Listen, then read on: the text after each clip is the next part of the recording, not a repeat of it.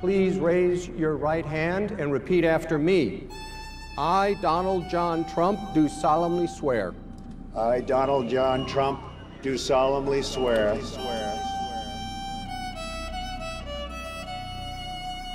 That I will faithfully execute the office of President of the United States.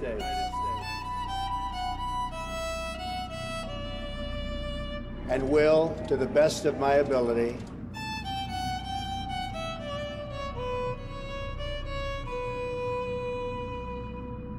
preserve, protect, and defend the Constitution of the United States.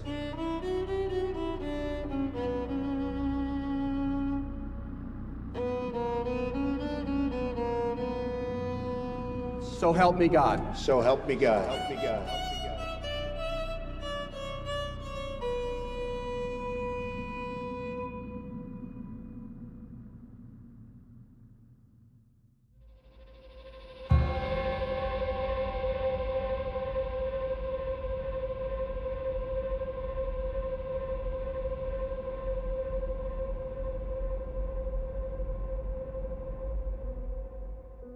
Americans don't trust their institutions. What has happened? And what does such a lack of trust in institutions do to an electorate? One of the things that I think is most troubling about American politics today is the reemergence of a white identity that is voting almost in lockstep as if it is a minority group. What we're seeing is a new kind of sectarianism, though, which is organized around places that are doing very poorly in a global context. And the idea of isolation matters a lot there. Donald Trump appealed to a certain population and made them feel that now that in the absence of industrial work and the rise of technology and the proliferation, we can say, of more and more people of color in America, I'm your guy. I'm going to take you back to those good old days.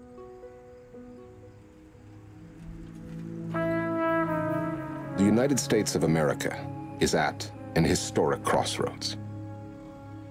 A divisive president leads a divided nation, bringing a promise of hope for some and alarm for others. The American people face an uncertain future, the roots of which lie in the country's unsettled past.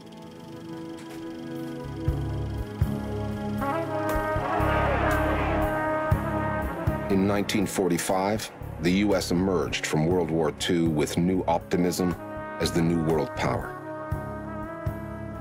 17 million new jobs, a hike in industrial productivity, and doubling of corporate profits would mean the American dream was going mainstream. It would be driven by a new ideology, consumption. The premise of the post-war industrial America is that the growth that we used to get by conquering other nations and enslaving their people and extracting their minerals, now we'd be able to get that growth internally through consumption. So we build the suburbs, because if everyone's living in their own house, everyone's going to need their own dishwasher, their own washing machine, their own lawnmower, their own car, their own thing. This is an explicit policy of the Roosevelt administration to get people buying things again. The government started guaranteeing home mortgages, and as soon as people had money available, they started buying homes in droves. The easiest place to trace all this back to are some of the very well-meaning reforms of Franklin Delano Roosevelt.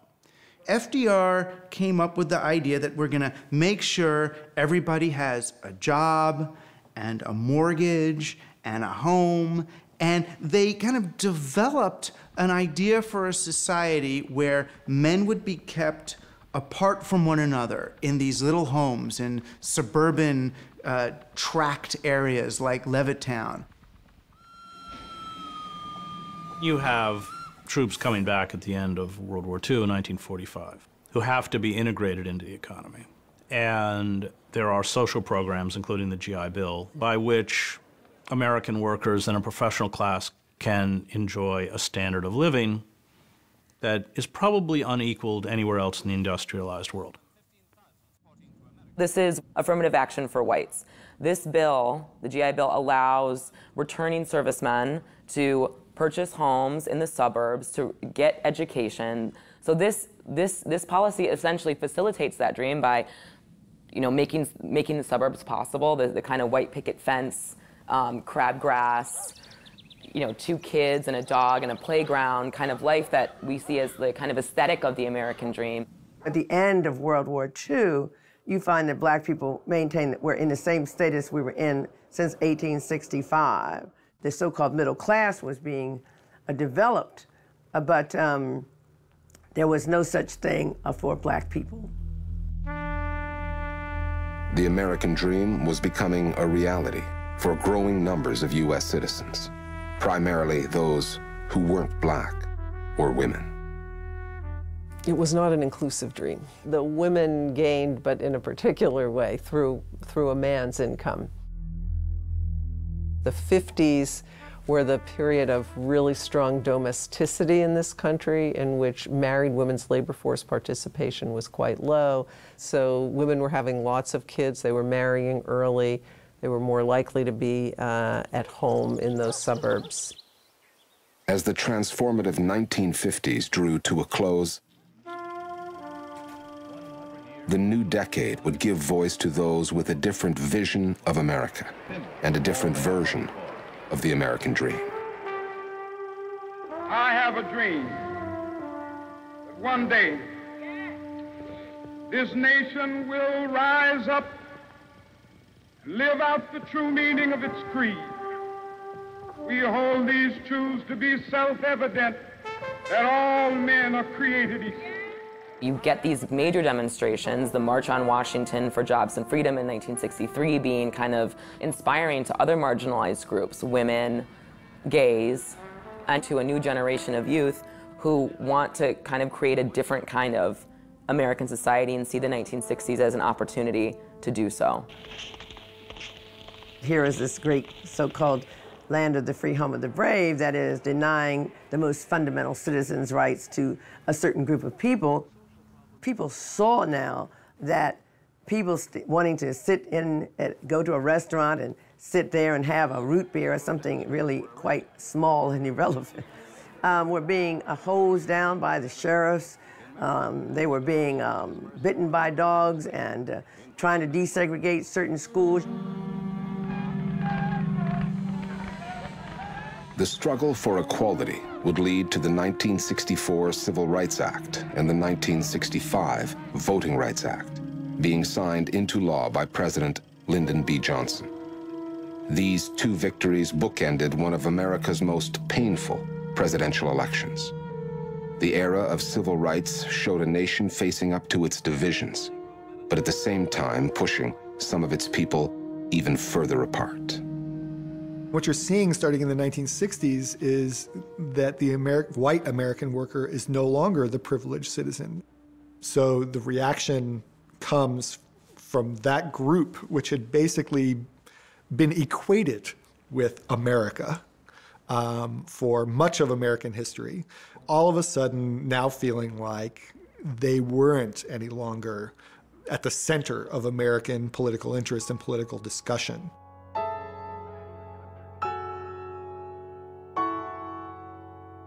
The 1964 election would see President Johnson claim an overwhelming victory, winning 44 out of 50 states against his Republican rival, Barry Goldwater.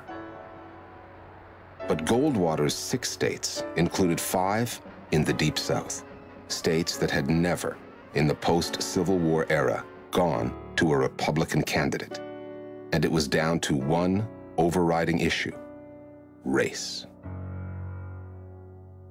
Goldwater runs a campaign focused on states' rights. It's a campaign focused on what are already the churnings of the civil rights movement and growing unrest in American streets and racial conflict of a sort that we hadn't seen so openly in several decades. I would remind you that extremism in the defense of liberty is no vice. And And let me remind you also that moderation in the pursuit of justice is no virtue. He was personally not a racist, not in favor of segregation, but he opposed the Civil Rights Act of 1964 because he said the Constitution didn't allow forcing businesses to not to discriminate. When the head of the Ku Klux Klan, when all these weird groups come out in favor of the candidate of my party, either they're not Republicans or I'm not. Goldwater is routed in the 1964 elections. It's one of the biggest landslides of all time. But Goldwater establishes a beachhead. He wins several southern states from the old Confederacy, and so he establishes a new foothold for Republicans. And so there is, at the popular level, the beginnings of mass discontent among Southern Democrats with the Democratic Party because it is becoming a racially tolerant and a pro-civil rights party. President Johnson would go on to pursue his vision of the Great Society with a so-called war on poverty that had a limited impact on helping America's poor. With law and order under threat from rising tensions between African Americans whose rights were now legally enshrined, and the authorities still coming to terms with those rights, the Johnson administration's response was to shift from a war on poverty to a war on crime. We get the beginnings of a militarized police. We get the beginnings of new tactical units that the federal government is also funding that will patrol troublesome neighborhoods, so low-income black urban neighborhoods in new ways where the more police we get on the streets, the more we can make arrests, the more we can remove troubled people, potential delinquents from their communities, and this will lead to greater public safety. In St. Louis, a civil rights rally crumbled quickly into riot. Talk of a white backlash became widespread. The worst race riots since those 2 years ago in the Watts section of Los Angeles rocked New Jersey's largest city, Newark, for 5 consecutive days and nights. Lyndon B. Johnson's presidency would be tainted by a paradox. The president who signed through the Civil Rights Act would also implement strict law and order legislation that served against the very people the act meant to protect. America was riven by competing ideals and politics. Protests against the ongoing war in Vietnam remained strong.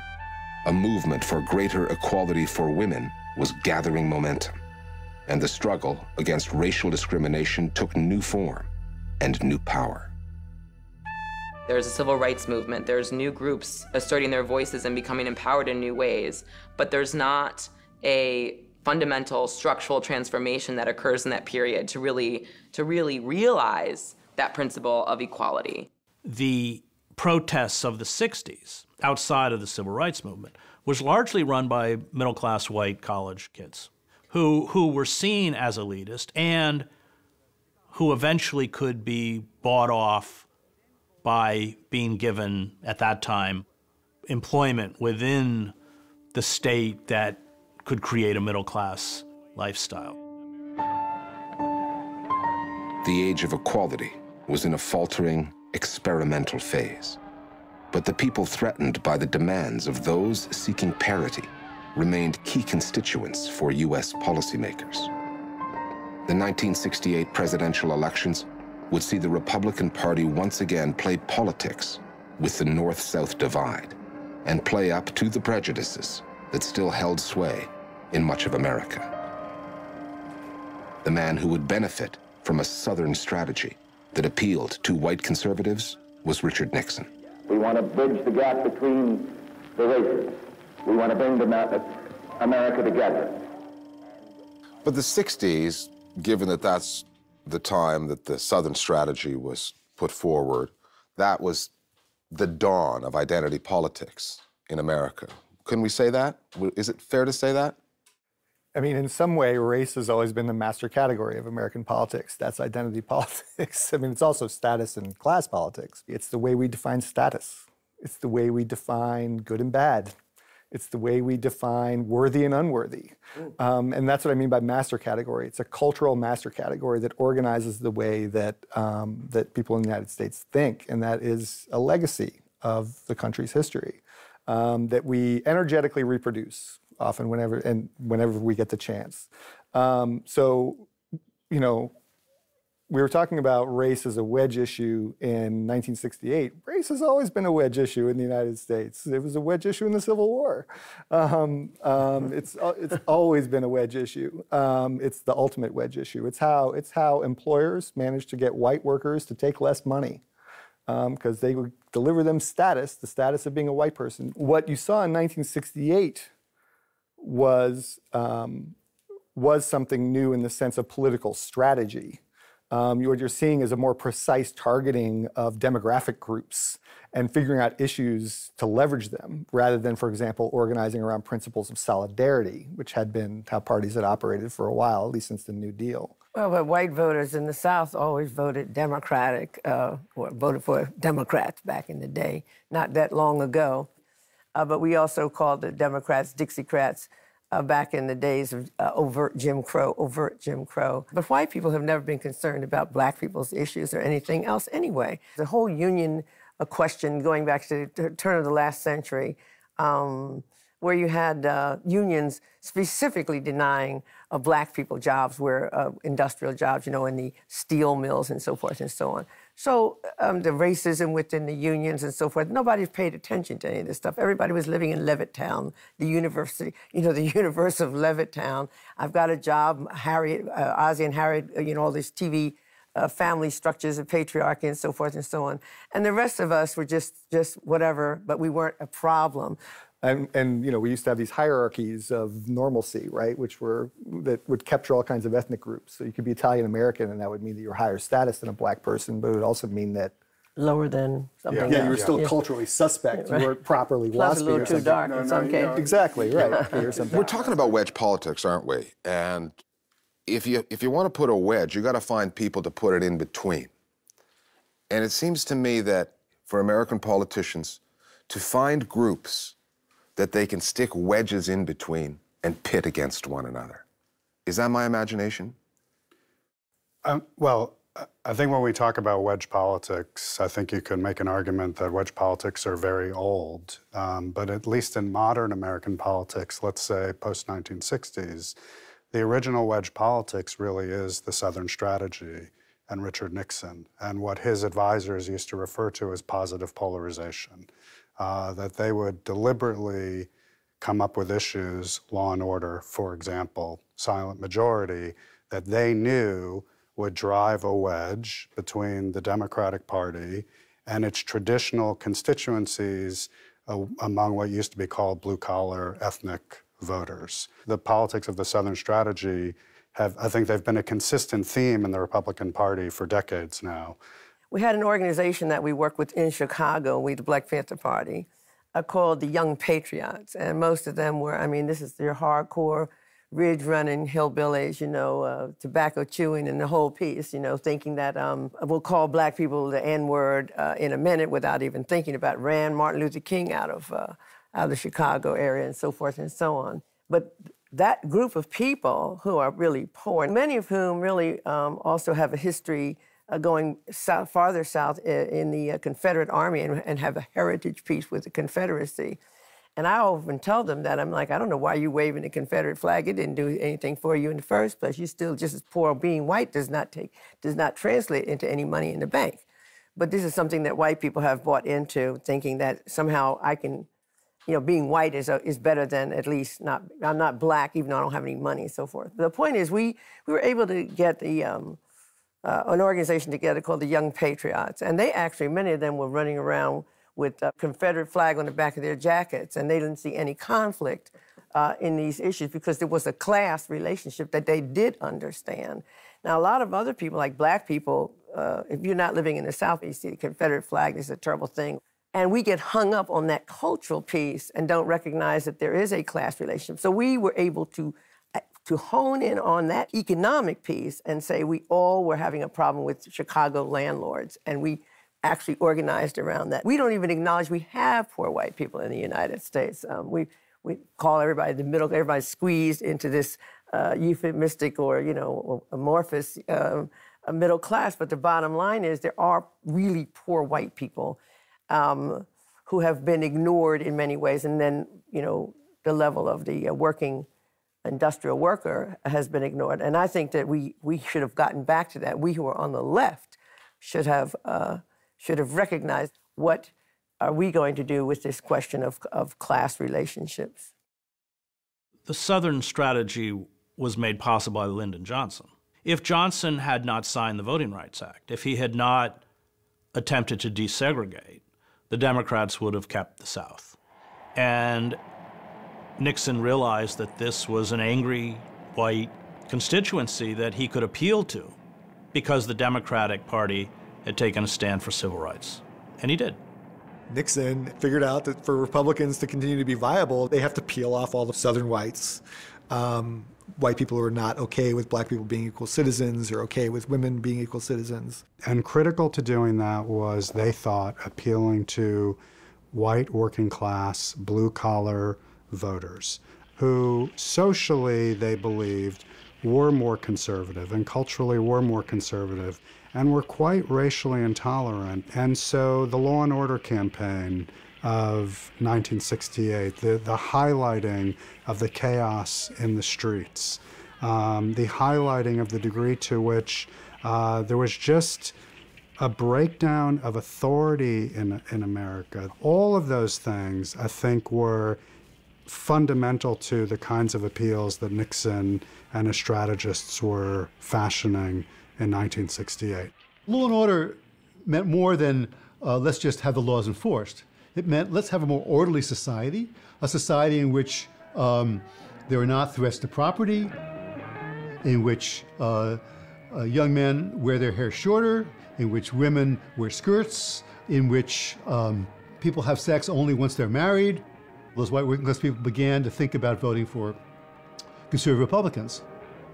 Like a guy named George Wallace, who never actually became a Republican, but he ran for president in 1968 on an independent party ticket, in which he said, white working class people ought to control this country, in effect, he was saying. He wouldn't say white, but, he'd say, they're tough, they're not gonna give up, they're not gonna give in to any of this chaos. And that was a popular opinion among a lot of Americans, even those who didn't vote for Wallace. But a lot of those who voted for Richard Nixon in 1968 felt the same way. George Wallace had replicated Barry Goldwater's success in the Deep South, proving that race could still drive politics in the southern states.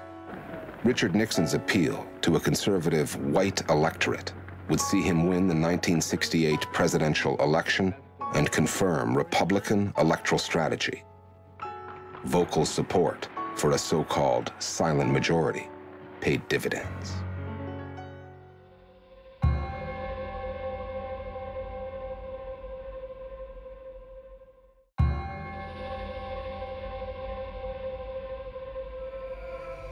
We're now 48% of the population in the city where I come from. In 1968, a divided United States was struggling to find reconciliation in a post-civil rights era. Richard Nixon had won the support of that silent majority of conservative white Americans to regain the presidency for a resurgent Republican Party. The outcome of the 1968 election demonstrated quite clearly that the Republicans' hunch that there was a silent majority out there was correct, that most people did not share the politics of the pro-civil rights liberal Democratic Party that was emerging in the 1960s. With every gain made by marginalized sections of the American public, the American establishment, both government and business, sought redress to keep the status quo and keep the people in their place. In a 1971 memo written for the U.S. Chamber of Commerce by lawyer Lewis Powell, the business elite moved to take back some of the ground ceded to the American people. Lewis Powell wrote a memo in which he essentially said, U.S. business is losing a war for the soul of America. We are losing the campuses, we are losing the younger generations. They no longer hold business in esteem, as has always historically been the case in the United States. They now see business as a force for evil in American society. They want to rein it in. So business began organizing, and that union busting was one of the things that they attempted to do. They also began a long, what we might think of as a propaganda war, in which they tried to convince people that giving more to the wealthy and giving more to business would be good for everybody. He talks about corporate money being put into massive right-wing think tanks like the Heritage Foundation. He talks about corporate money being used in campaigns. And that blueprint was one that was adopted. And it was adopted in the end by both of the parties. You get think tanks funded by people like the Koch brothers, like the Cato Foundation, people who believe that if the free enterprise system as they define it is going to survive, they're going to have to fund lobbyists, think tanks, writers who are going to defend it. Richard Nixon would reward Lewis Powell with a seat on an increasingly conservative U.S. Supreme Court. Lewis Powell is first and foremost a very great American. But when the president was found to have lied about a break-in at the Democratic Party headquarters in Washington, D.C., no court and no friends could save Nixon's presidency from ending in disgrace. I have fought for what I believed in. Sometimes I have succeeded, and sometimes I have failed.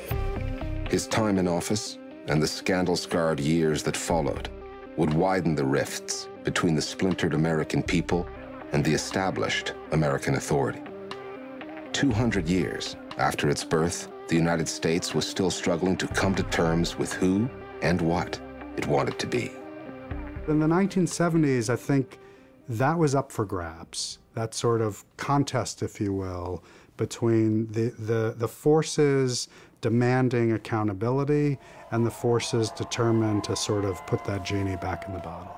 People didn't trust the federal government anymore to do the right thing, which they had up until the late 1960s, even early 1970s. And that's very important because liberals in this United States depend on people having faith that the federal government can solve some problems. And if Americans don't have that faith, that helps conservatives.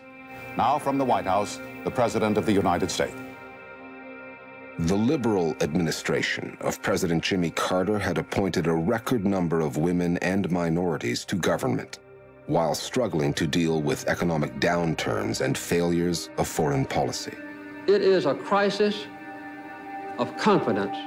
In the 1980 presidential election campaign, perceived liberal excesses and weakness would once again fuel resentment, expose America's stubborn divisions, and present conservatives with a new opportunity. It would be seized with both hands by the Republican candidate, Ronald Reagan. Reagan represented the reorganization of the Republican Party around a new coalition which starts capturing white workers for the Republican Party. And so you have this alliance of white workers alongside business elites and social conservatives. He's also playing to some themes that Richard Nixon and the Southern strategy had popularized a few years earlier. Including the racial strategies of the Nixon era.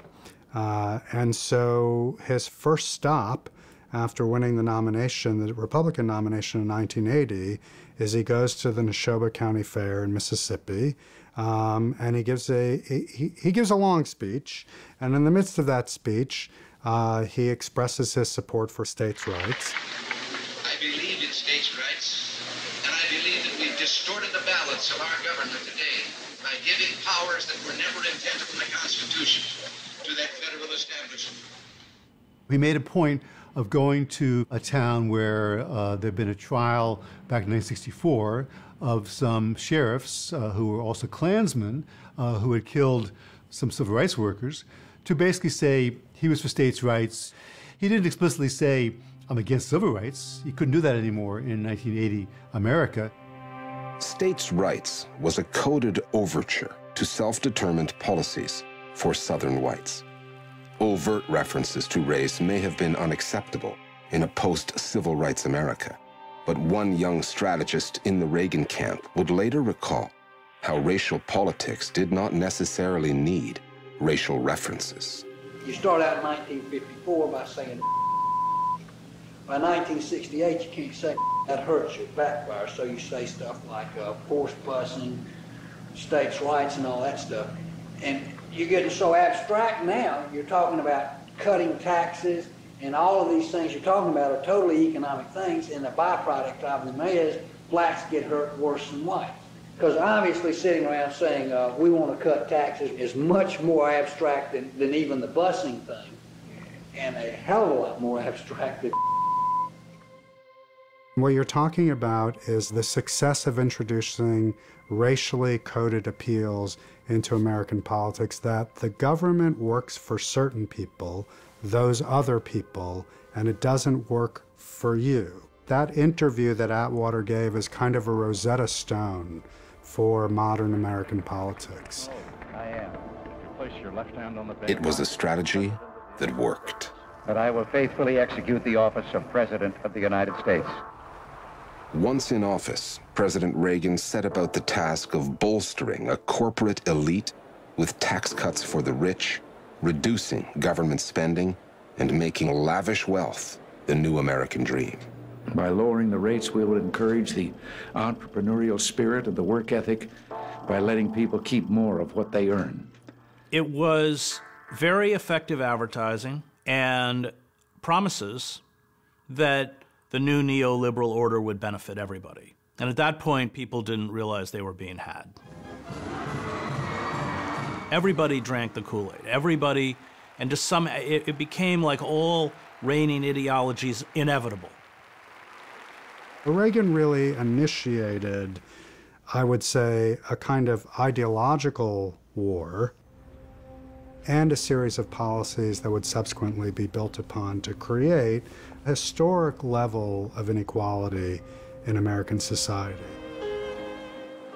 The voodoo economics of supply-side economics, the idea that you could cut these taxes and you'd end up with more revenues, it's just fraud. Reagan's comment in 1980 was, government isn't the answer, government is the problem. Arthur Laffer was one of President Reagan's economic advisors and among the architects of the theory called supply-side economics.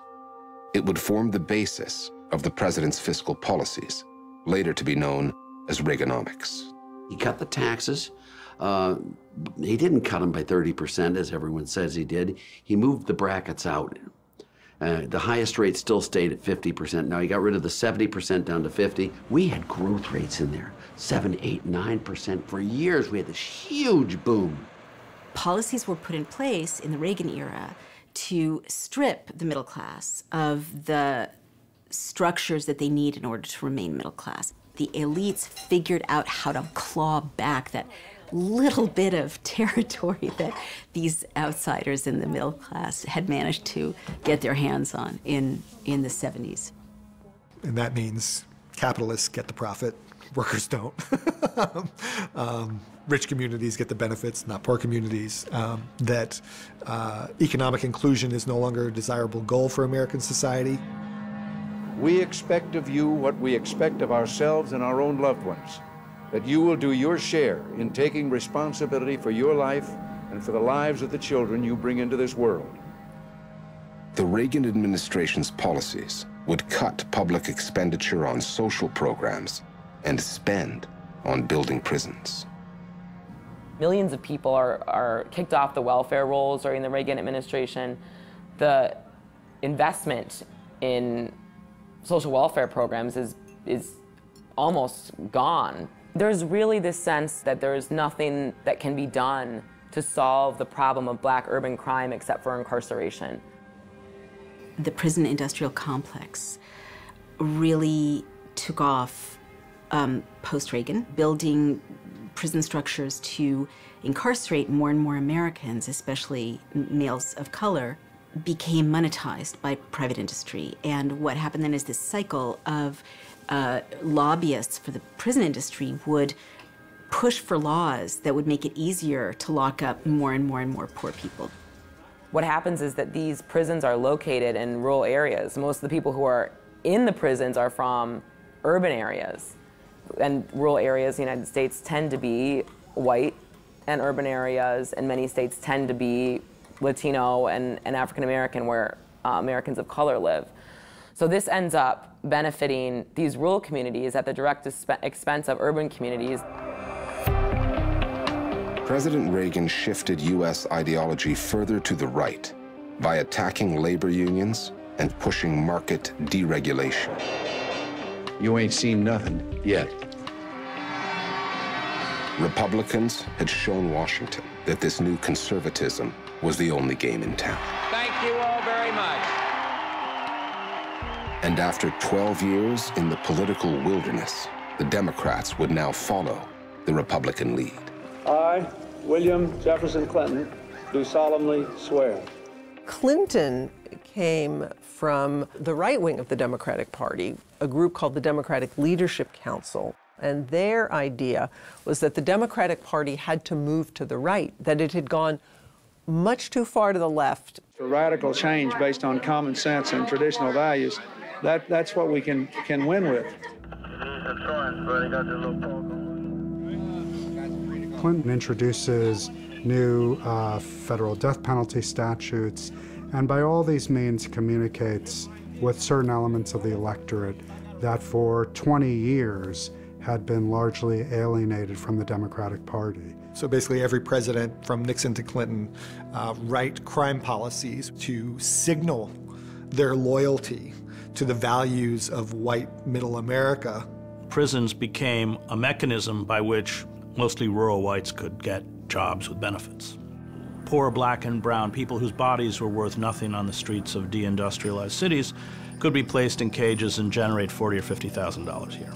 You have more police on the street to arrest more people. You have harsher sentences for crimes that 10 years prior you wouldn't end up in prison for 10 to 15 years for. And then you had the expansion of the prison system. The private prison organizations seized on that. They thought, oh, we got guaranteed income. Bill Clinton was taking the Democratic Party, shifting it to the right, trying to overlap into some of that territory that the Republicans had traditionally held, not just in the South, but largely in the South as well. So pandering, choose your poison, choose your era. He was the Bubba president, right? That's what we called him, right? He was the guy that working class people could relate to. So we've never dropped that. Democrats were playing, they decided that the only way that they were going to beat the Southern strategy was by getting Southern governors who were Democrat to run for president. And that worked well with Bill Clinton. He got Arkansas. So then you take that aspect of the Bill Clinton legacy. Yeah. You marry that with the Southern strategy, 3 strikes law. Yeah. And you've alienated a lot of people. Yeah. A lot.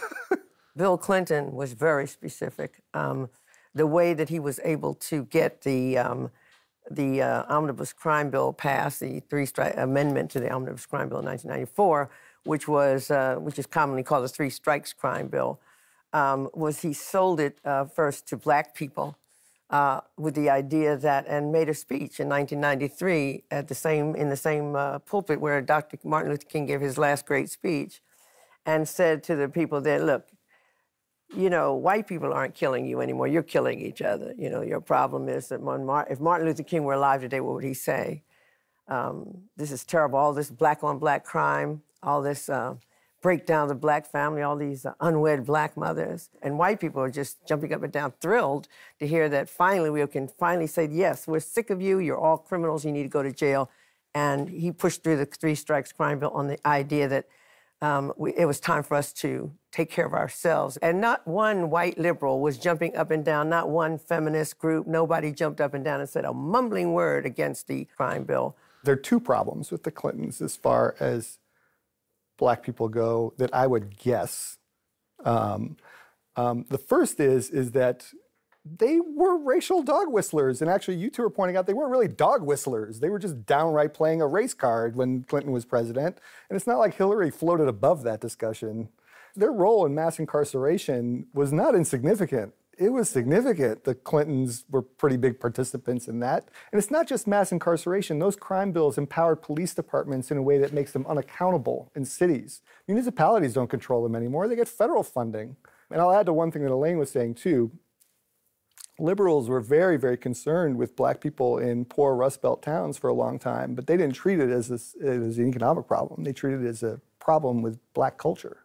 But what about all that stuff about Bill Clinton being referred to as America's first black president?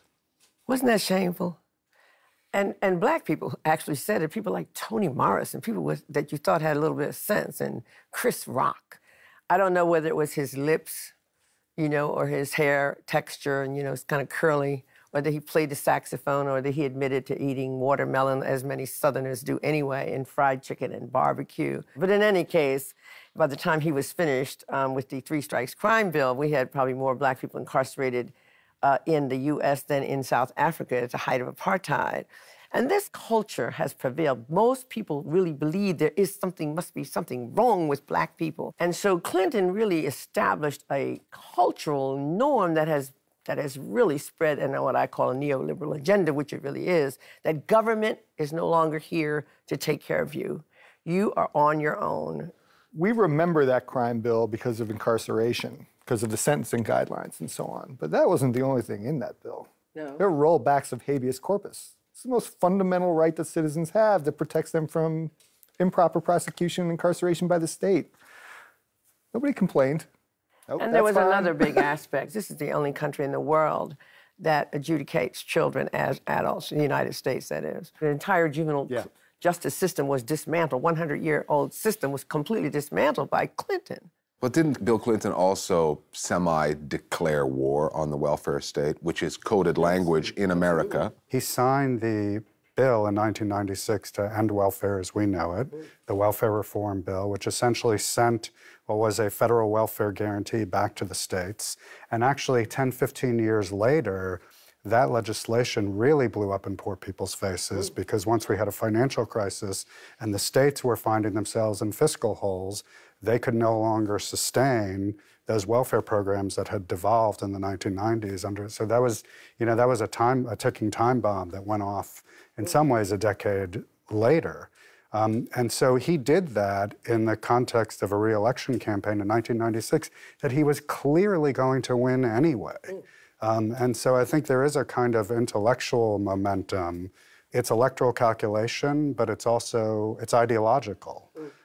Because it's not always necessary to win elections to do these things, but that becomes an embedded belief, I think, among Democratic Party elites that we can't be seen as too favorable or too close to black people. You know, we need to make sure that we keep our distance. But I would add to that, then I do think the economy matters. And I do think that the Clintons were the people who pushed free trade. They were the Democrats that stopped being New Deal Democrats. They pushed NAFTA.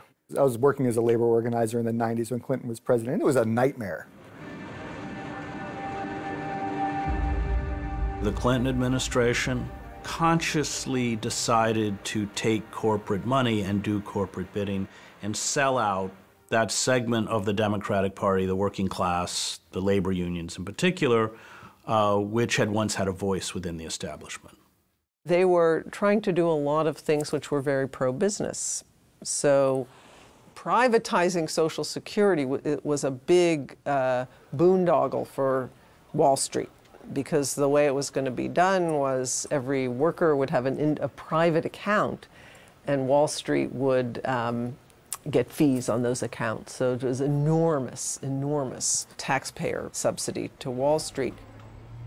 Once they start getting corporate money, the Democrats and Republicans start to compete over who can rewrite the tax code to give corporations greater advantages. The logic of multinational corporations and interconnected economies left little room for local loyalties when it came to jobs and industries. In 1994, President Clinton, alongside the leaders of Canada and Mexico, signed into effect the North American Free Trade Agreement. NAFTA would embody the Democratic Party's submission to free market economics and its consequences. You saw under NAFTA, literally, factories in Ohio being crated up and shipped to northern Mexico, and then from there to Vietnam and China and everywhere else. And at that point, the American dream becomes the American myth. It's unattainable. Primary manufacturing basically disappears from the American landscape, and that happens between 1973 and, say, 1999. A lot of Americans are very afraid about this and felt that NAFTA, in fact, was undermining their living standards, was accelerating the decline of American manufacturing. Stand up still! The reality for American workers was that they were losing their jobs due to globalization and the need to compete with foreign workers. NAFTA is as American as apple pie. Clinton definitely was the first left-of-center liberal president to sign on to that globalization push. We wrote NAFTA. We couldn't get it through. It took Clinton to get it through. God bless him for that. I just thought he was spectacular with NAFTA. Went against his own party, against the unions, and did the right thing. By the end of the 1990s, the American century was giving way to a new global era. A loss of jobs and security would be partnered by a growing loss of faith in the institutions entrusted with delivering the dream. Despite gains made by minority groups in search of equality and justice, the country remained conflicted by race and divided by economic disparity. And at the dawn of a new millennium, America was to suffer its greatest loss and face its greatest test.